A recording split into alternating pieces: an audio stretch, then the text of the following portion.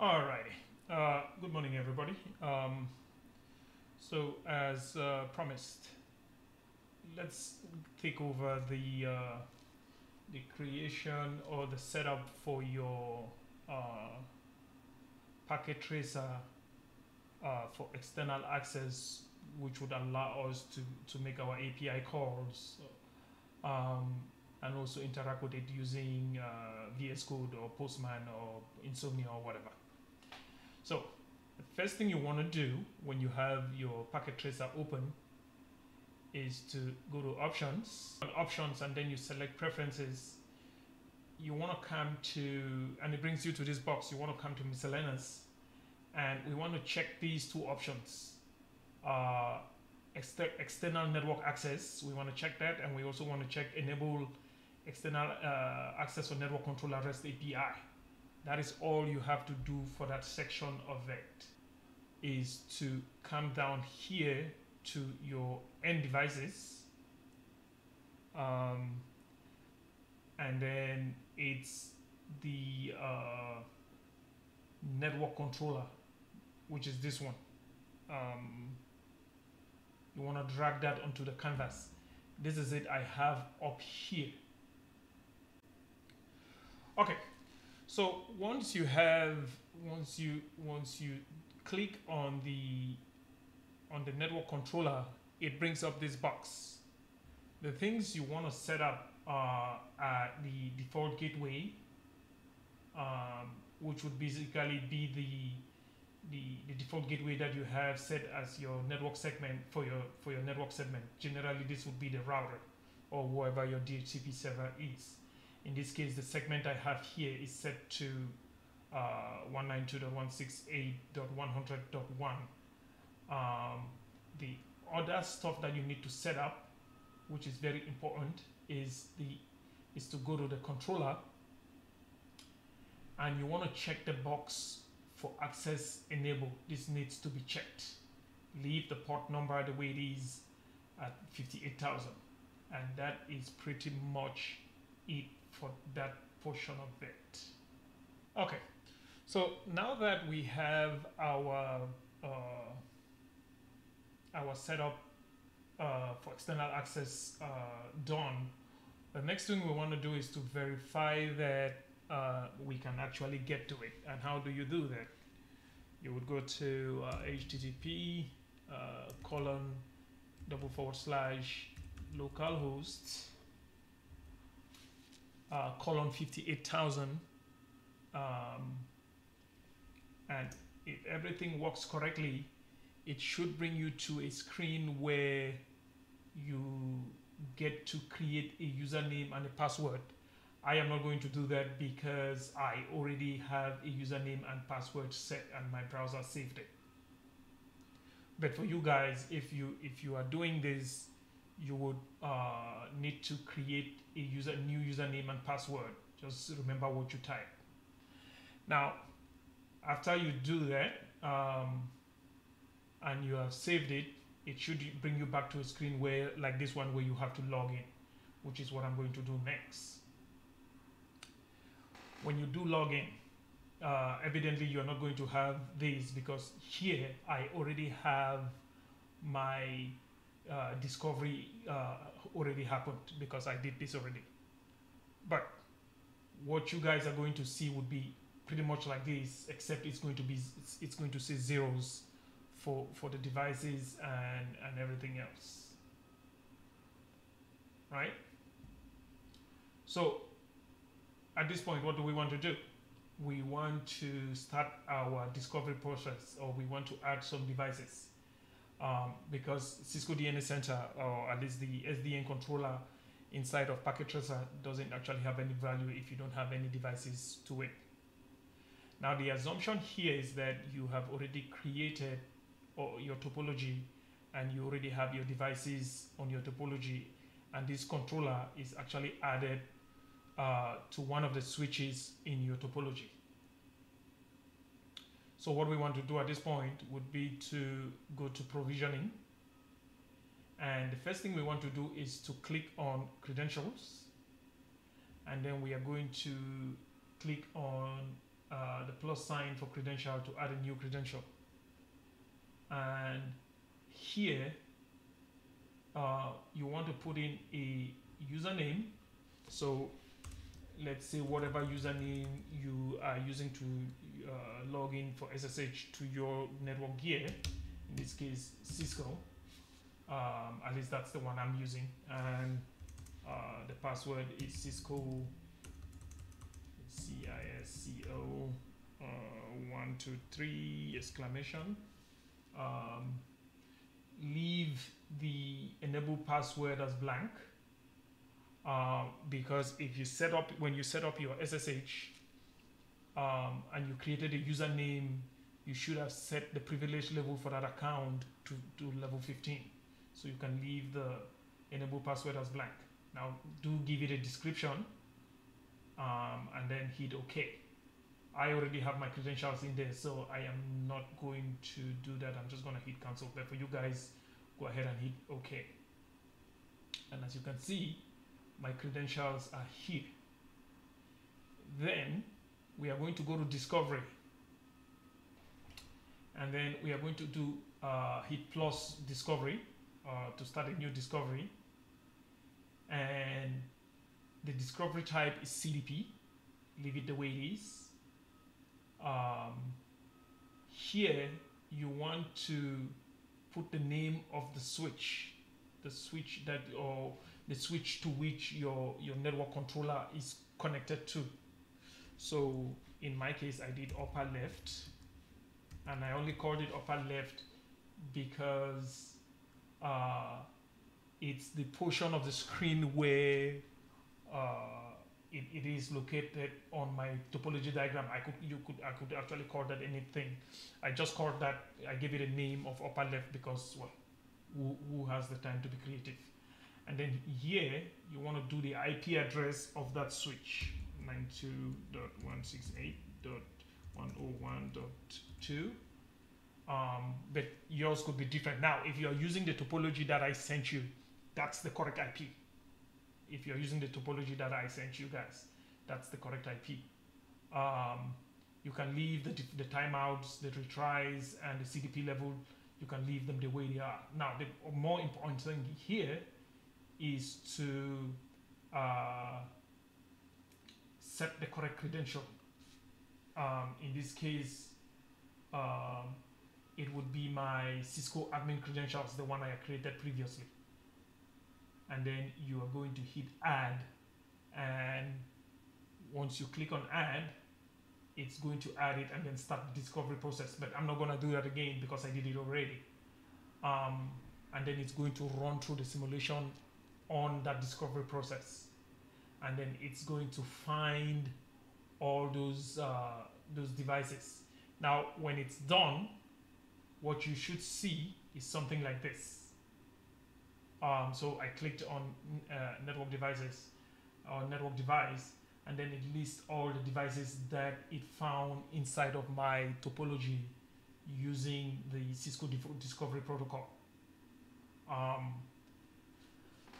And that is pretty much it as far as the setup inside of your SDN controller or your Cisco DNEC. Now, that in itself is the end of that, but that is not what we were learning. What we were learning is network programmability, which I am going to show you next how to do using the using a REST API. We are going to actually validate that everything that we are doing works outside of using Cisco DNEC. So stay tuned for that. All right. So now that we have our setup of the SDN completed, and we know it works because we are able to get to the SDN controller, and we have added some devices, and we know that we are able to reach it because we can get to it from our web browser on our local machine. The next thing that we want to do is to test the API using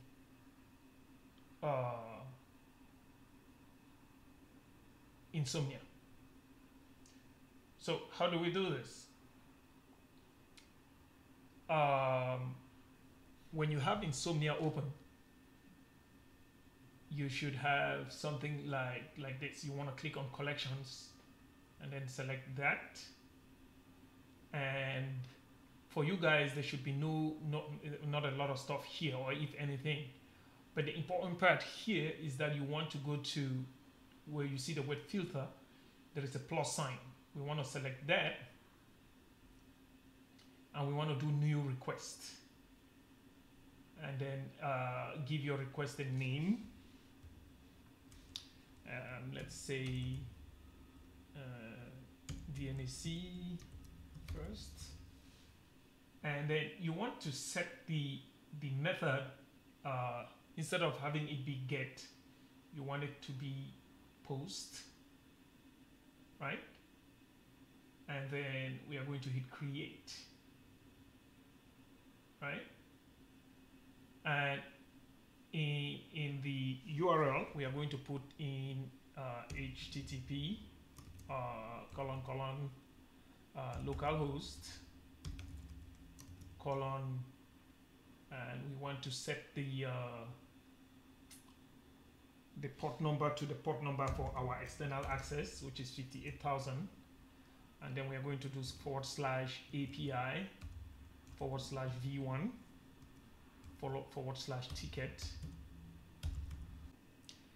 Okay, so once you have the URL set to localhost 58,000 API v1 ticket, you want to come here where it says body, and we are going to drop this down and select JSON, right? And then we are going to actually pass in a JSON formatted string. So the way we do that is it's inverted. We use a pair of braces, and then we are going to say username,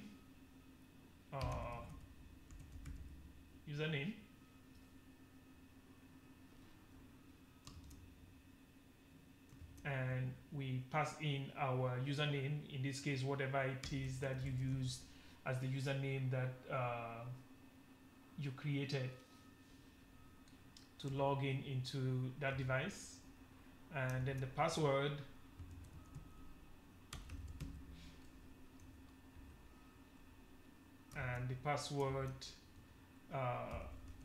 that you created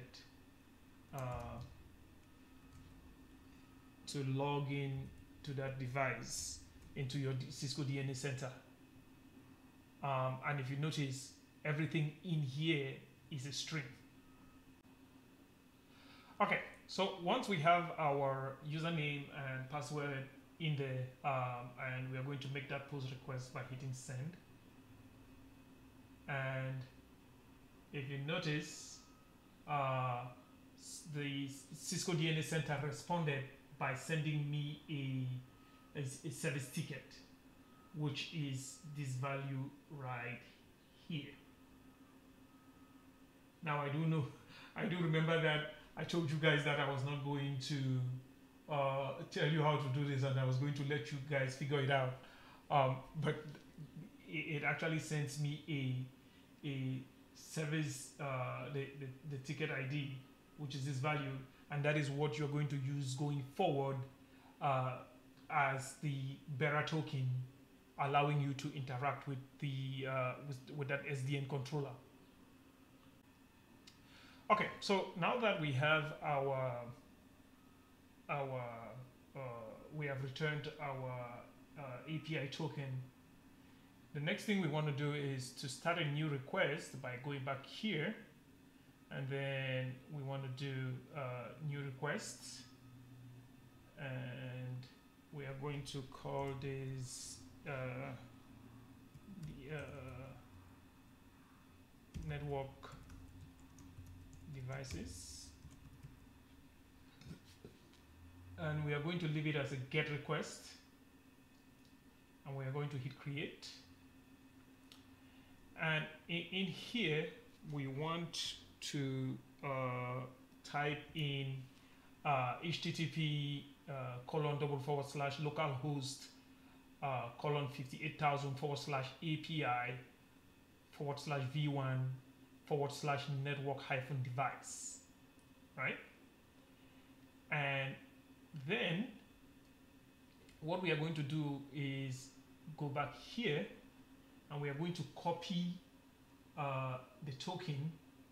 We are going to copy the token that was generated in that previous request, and then we come back to this, and you're going to go now here to header, right? In the box where it says there's an empty box here, we want to type in X of token, and then in the value, so in the key box we want to do X of token, and in the value we are going to paste in the key. We are going to paste in the token that we copied from the previous request, and that's pretty much it. And then if we do send, we get the list of all the devices that are quote unquote that were discovered in the setup that you had when you did your device discovery.